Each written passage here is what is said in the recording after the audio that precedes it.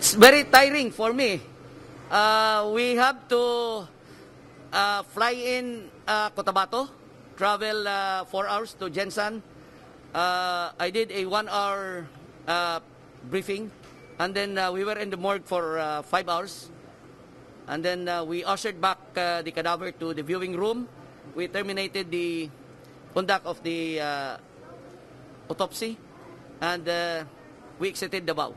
So, natin lalabas yung autopsy report natin? We will have the full forensics on that, on the specimens we collected. Sir, before flying to Jensan, you said that you're still going there despite of the cadaver being already compromised, kahit impossible na po. You said that you were willing to take the risk, kahit nga naman to slim yung chance. Do you think that the trip was worth it? It was more than worth it. We have very interesting leads. We have very interesting, encouraging results. I cannot, as of yet, divulge the results. These are under laboratory processes and examinations. Although the crime scene, the human body of Christine Dacera had been compromised. Most of the pieces of the organs are contaminated due to the embalming. But we have very encouraging results. Sir, ito po sa pinahil na kaso po ng Makati Police, it was released for further investigation. Marami po na-dismaya. And we have impression, we are under the impression na iba po mga respondents ay hindi na masyadong iniinda itong imbitasyon ng NBI dahil napasura nga po yung kaso na yun ng Makati Police. What would be your perspective on this, sir? Ano po gusto niyo sabihin sa kanila? Bakit mahalaga po sila lumisponde sa imbitasyon ng NBI? This is part of the investigation. This is part of the process. We're giving them their equal chance at the investigation level. If they ignore that, if they disregard the invitation, then whatever pieces of evidence we have at hand, by the time we have concluded the investigation, then we will file the case if we see any violations. Sir, ito sa toxicology report, may hirapan ba tayo, sir? Lalo na, yun nga, nasabi nyo, yung evidence natin sa, yung pagpunta natin sa reautopsy, medyo mahirap na. Tinitingnan namin dito kung kaya pa, pero medyo maganda naman ang sinabi na kaya malalaman kung presence of alcohol ito, level of alcohol maybe, presence of illegal drugs, level of illegal drugs, doubtful. Okay. But yung presence, kaya malaman, yung presence and level of alcohol kaya malaman. So it is safe to say, sir, that those individuals are not yet off the hook? Definitely, we're not saying that meron ditong makakasuhan. It's too presumptuous to say, it's too early to say. Ang sa amin dito, ano ba talaga totoo?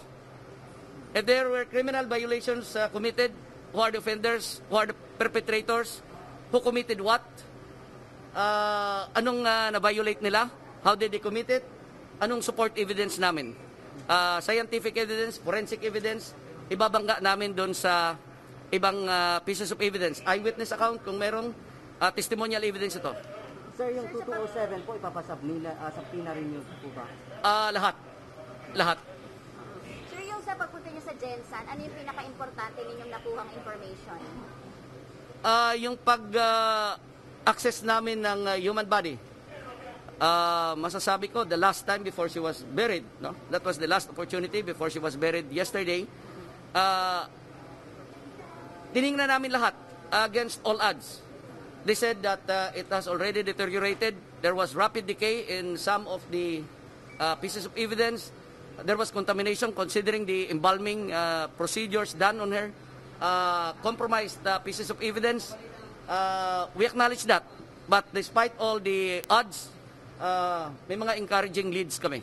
Like, ilang percent, sir, doon sa investigation makakatulong yung nakuha nyo sa Jensan? 20% o malaki bang percent? Sa investigation? Opo. I would say around 80%. Wow. Makakatulong ito sa investigation. Oh, Despite all the odds, we're doing everything nakakayanin ng ating forensic laboratories. Sir, SOJ described PNP's investigation as not thorough. So how will you describe NBI's investigation?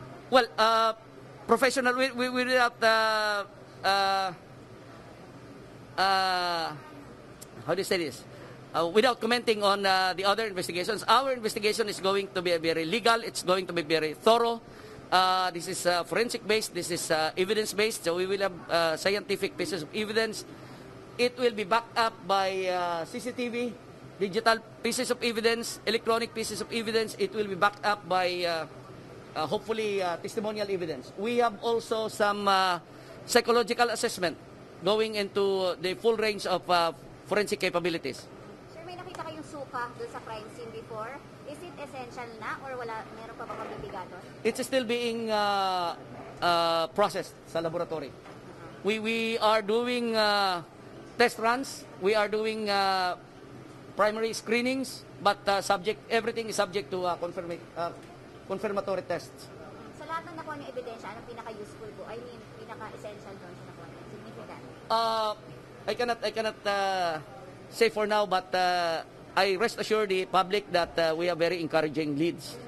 We have very encouraging pieces of evidence. Believe me, makikita dito kung may lapses doon sa una. Anong lead po yun, attorney? Maaring may crime? Paano po? Anong lead? Sinasabi niyo? Meron. Maaring may crime. That's what I'm saying. That's about 80% of that piece of evidence that we have. Again, this is subject to confirmatory, but I was just told medyo maganda ang development. Aring may crime, may aring homicide? May crime. May crime. Let's leave it at that.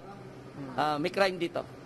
Maaari ba sabihin na yung inyong findings, maaring supports doon sa sinampa ng PNP na kaso? That's too premature. That's too early to tell. So, sinasabi niyo maaring may crime because of dun sa reautopsy. Doon ang naging base sa mga evidence sa crime scene. The human body itself is a crime scene. The rooms we inspected, the 3 rooms we inspected, where we conducted a crime scene investigation, rooms 2209, 2207, and 2009 at the hotel in along Kalayaan Avenue, that these are crime scenes. But the human body itself is a crime scene. So, in all of the crime scenes, yes, merong magandang leads. Okay, so combined, attorney, combined lahat. Yes. Combined ito. Lahat ito, efforts ito ng buong bureau. The good director, Eric Distor, nakafocus siya dito. The good Secretary Minari Guevara, nakafocus siya dito. Yung sinasabi niyong lead na at saka krimen po to, meron po ba tinuturo na possible na ilan ang involved dito? Kung krimen po siya?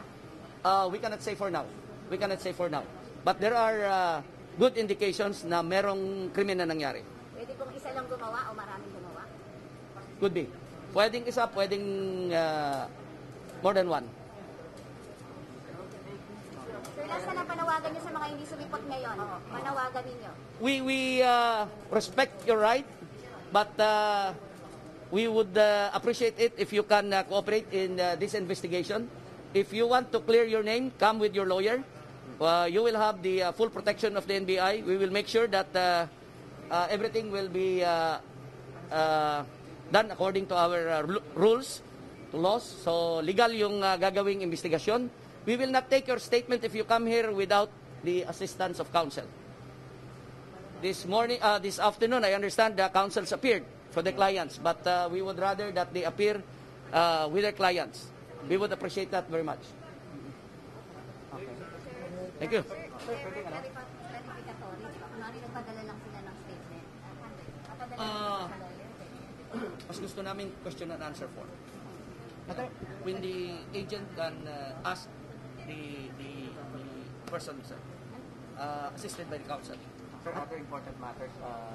Mukhang nagsampa raw ang NBI this morning ng kaso ulit sa ilang PhilHealth at dating PhilHealth officials and present PhilHealth officials. Sir, bukas na yun.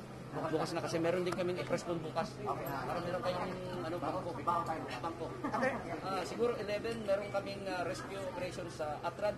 So maybe tomorrow with our filing doon sa PhilHealth. Attorney, may sinasabi ang PNP resolved, unsolved. Paano nyo classify yun sa inyo? Ano yun, sir? Yung may PNP kasi, solved daw, mayroong resolved.